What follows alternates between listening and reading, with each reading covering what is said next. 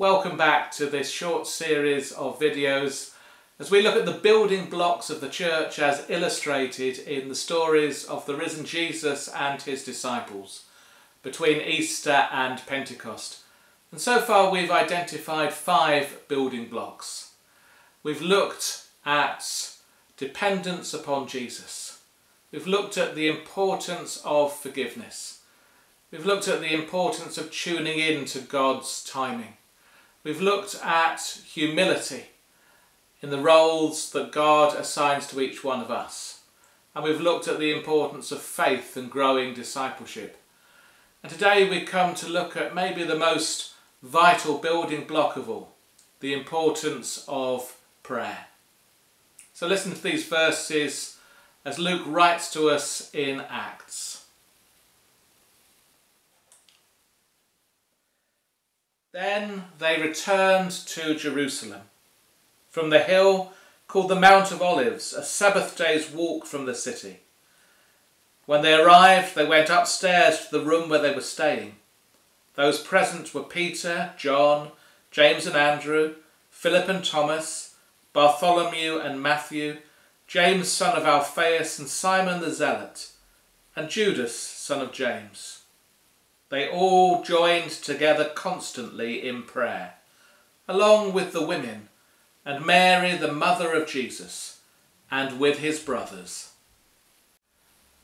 And so after Jesus had ascended, we're told the disciples returned to Jerusalem from the Mount of Olives, a Sabbath day's walk, about half a mile to 3/4 of a mile. And they returned, it says, to the upper room where they were staying. Now, is this upper room the same room that they had the Last Supper in? Is it the same house that we know from Acts chapter 12 that Mary, the mother of John Mark, made available to the disciples? Is it the same room where after the resurrection, when the doors were locked, Jesus appeared in their midst? We don't know the answer to that question, but what we do know is that they joined together constantly in prayer. The temptation is to ask, what were they praying about? But we only need to know 2 things. First of all, that they were praising God. Luke tells us that at the end of his gospel, as he's given another very short account of the ascension. He says that they returned and they were constantly in the temple praising God. They got a completely new perspective on God. They were praising him for the resurrection, for bringing Jesus back to them. They were praising him for the ascension, for Jesus being exalted up into heaven. They were praising God because all those words that Jesus had spoken were true. Now they knew something of God's nature. They could praise him even more. And maybe they were praising him for all that was yet to come in anticipation. But we're told they were praising God. But also there was the unknown up ahead. We can be pretty sure, as they've been told to wait for the gift of the Holy Spirit, that that had to do with their prayer. But quite what will depend on what was in their minds, and I think we can be pretty sure that they were totally uncertain of what lay ahead. Jesus had said to them, when the gift of the Spirit comes, you will receive power to be my witnesses throughout the world. Jesus had said that when I go to the Father, i.e. at this same time, you will be able to do greater things even than I have done. That's a lot to get your head round, isn't it? As to quite what it will mean for the Holy Spirit to come upon them. All they can really do is just hold their hands up to God and say, God, I'm open to your will. When the Spirit comes, let the Spirit lead me in whatever way the Spirit will. And may I be a humble and a willing servant. That's all they can do. And that's all really that we should be doing as a church. Of course we should be praying constantly for the Holy Spirit to come, to build on those foundations that have been laid, at the cornerstone of Jesus, but to build us up as the church, to come with power. But so often we come with our shopping lists. We give them to the Holy Spirit. Holy Spirit, this is what we would like you to do. We try and conform the Holy Spirit to our way of thinking, when really in our prayer we should be actually looking for ourselves to be conformed to the Holy Spirit's way of thinking. We're told that they prayed, but we're told that they joined together in prayer. Yes, they were together in the same place. As we said earlier on, we don't know exactly where that place was. But the verb that Luke uses is so much more than a physical joining together. It's like when we might talk about being joined together in our thinking, that we were in the same place, we were on the same page. Jesus is saying they were united in their thinking. They were of one mind.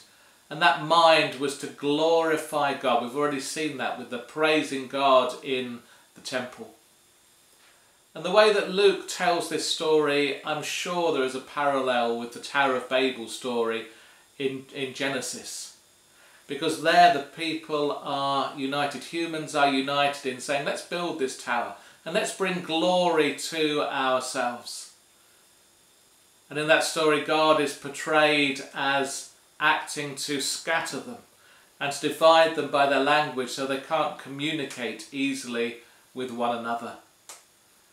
And now in this story, as the disciples are of one mind, as they're united together to bring glory not to themselves, but to bring glory to God.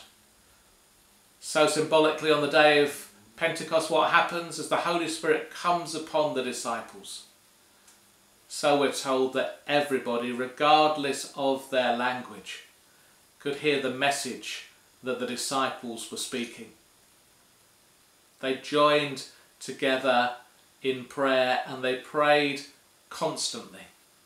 Now this isn't to suggest some sort of 24/7 prayer room. It's not a case of, well, Peter, you have the 9 o'clock slot, Bartholomew, you have the 2 o'clock in the morning slot. Oh no, I'm always in the morning.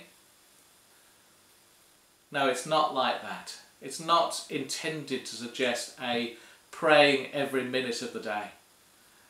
But that this desire to see the Holy Spirit come, to see God glorified in the world, was their constant desire. It was their number one priority. It was their heart's desire. That's what it means when it says that they prayed constantly. And so it should be for us. That desire to come and to see God's Holy Spirit move. You might say, well, they were praying for that to happen and it happened a few days later, so do we need to pray for that as well? Of course we do. We always need to pray for the Holy Spirit to come and take us where we've not been before, where God is leading us, to build up the church in power that it may bring glory to God's name, to build upon those building blocks, those foundations, that cornerstone of Christ that are already in place. And if they're not in place, for the Holy Spirit to lay the foundations as well.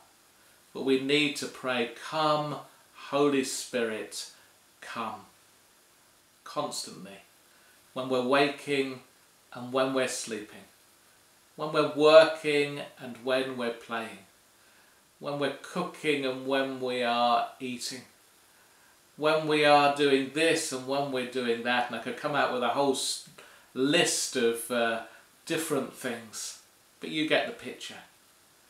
Whatever you're doing, let your heart's desire, whether you're consciously praying or not, be to say, come, Holy Spirit, come and build your church.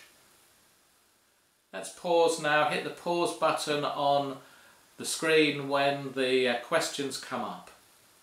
Reflect upon those questions, and then when you're ready, come back for one final prayer.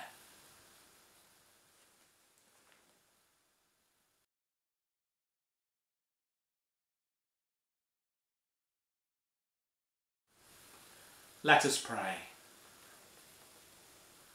Lord God, as we have travelled through these stories from your word, imprint upon our minds all that you want to teach us, all that you want us to remember, and may the constant desire of our hearts, may our prayer be to say, come, Holy Spirit, come to build your church.